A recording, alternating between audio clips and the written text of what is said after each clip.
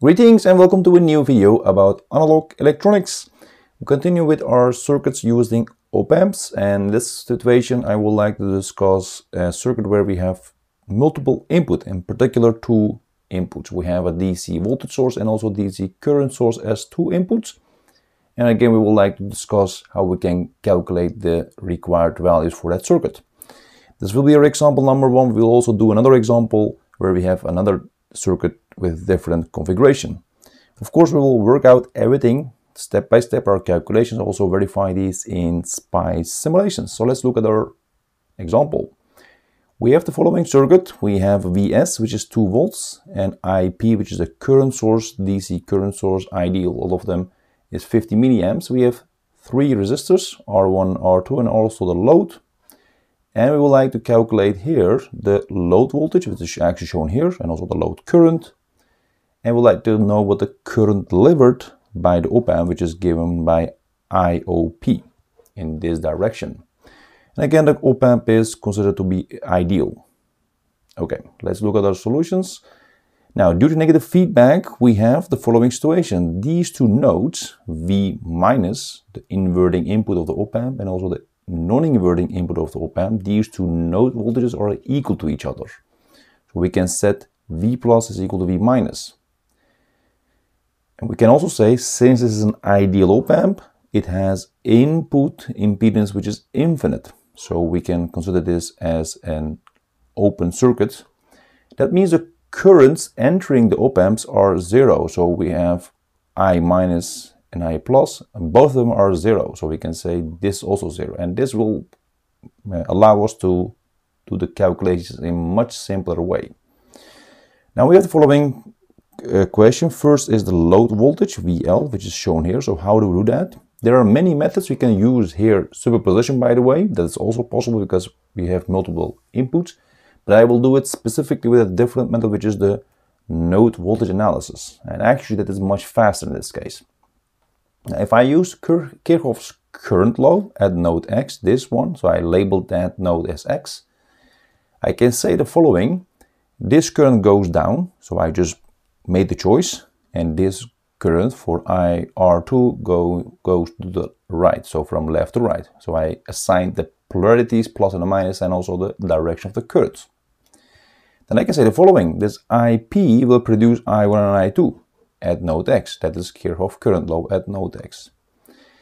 Now, if I write down each of these currents, I1 and I2, in terms of voltages and resistors using Ohm's law, I have V minus over the resistor R1.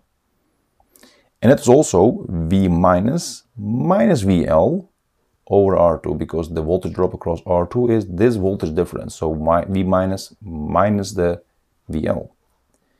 But we know that V minus is Vs. Why? Because V minus must be equal to V plus due to negative feedback. It's said already before.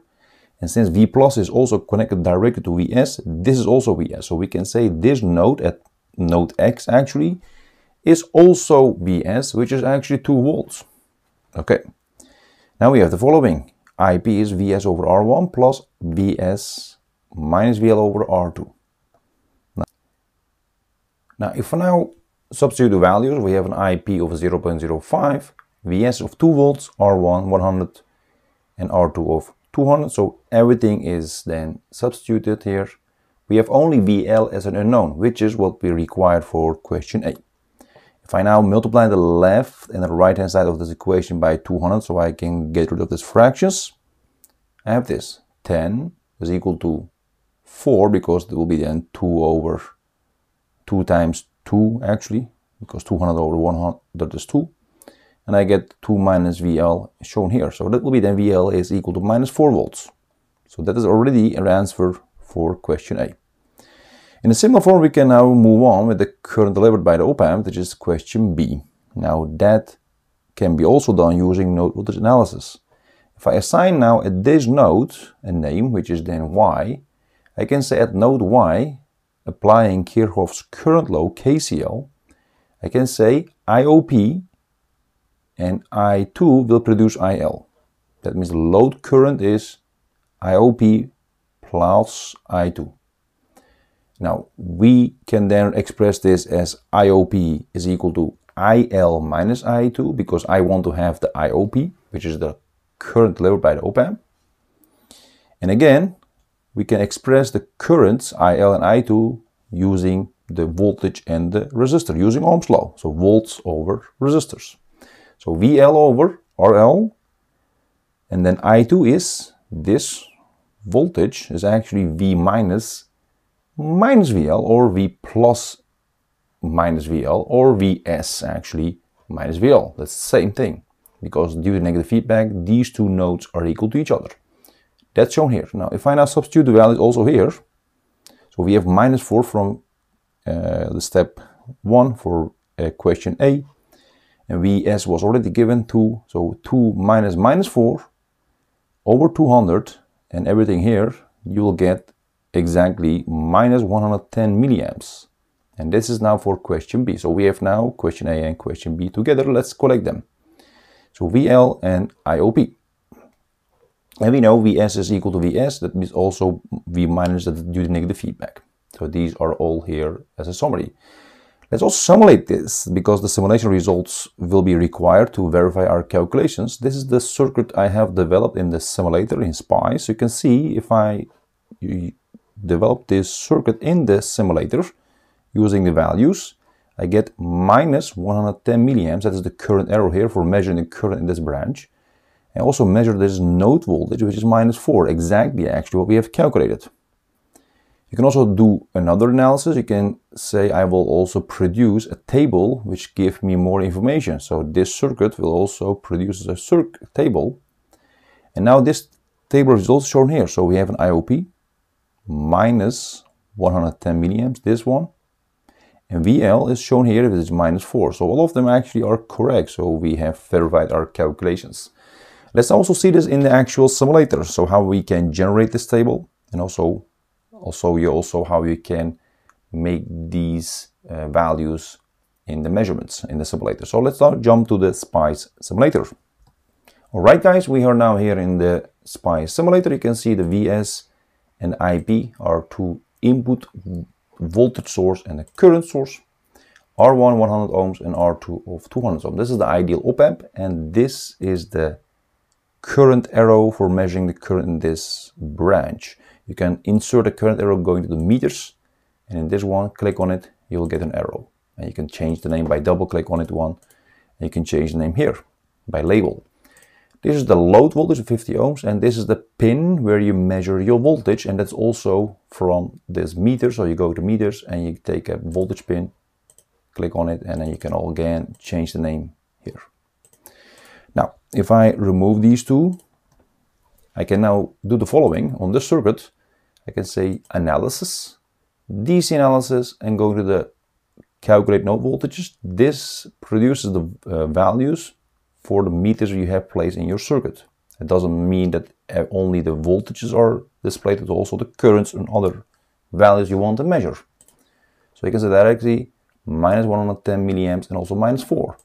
What you also can do in addition, because there's a pen here, you can click on any component and then it will be highlighted here as resistor, the voltage of the component, also the current of the component. So let's see. This one, for example, will give you -4 volts and -80 milliamps. If I click on this one, I will get 6 volts and 30 milliamps in that direction from left to right. So depending on what you want. I said in the discussion that this voltage was 2 volts, so at this node, so I can click on this node, you can see 2 volts here. But you can also click on this node, it will give you also 2 volts. So, and also at this one, you can also see 2 volts for R1 and also its current. So you can see due to negative feedback, this node and this node are both 2 volts. Now you can also generate a table, so you can again go to the analysis, DC analysis, and table of DC results.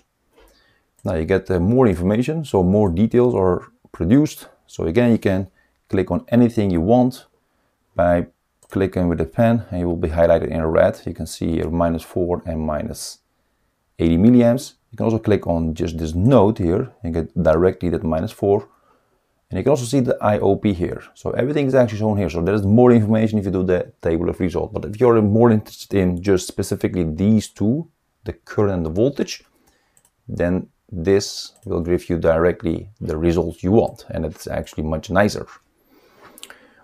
Alright guys, this is it for this example one about the multiple input amplifier using an ideal op-amp and with two DC sources, one DC voltage source and one DC current source. We will move on, of course, with more complicated examples in the future videos. So if you have any questions about this or any other video, please let me know. I will try to answer them as soon as possible. See you next time in another interesting video. Take care.